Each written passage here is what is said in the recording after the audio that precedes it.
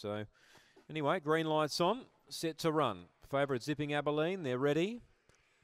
Set racing, Zipping Abilene away fairly off the inside. She's holding the rail. Pushing on was Cobalt Missile, but Zipping Abilene is holding the rail and just keeps it off the fence there. Around them, three deep. Cruz Maguire's a length away, so he's prominent. Really tight and compact this field. Fourth is Flaming Fire. Last Weblet Gold off the back.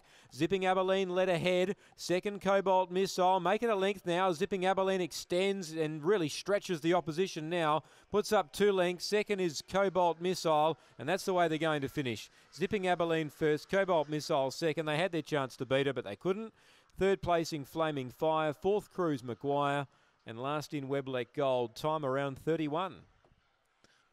So, Zipping Abilene, the winner. Number 1 held the rail. And she just kept extending off the back. She was a length in front, then a length and a half, then 2. And the further they went, the further she was drawing away from them. Cobalt Missile stuck on well, and Flaming Fire's got home into third. 1, 2, 4, and 8 is fourth after race 9. Time 31:04. 2 lengths, no, 3 lengths by 2 1/4. 1, 2, 4, and 8. Race 9 here.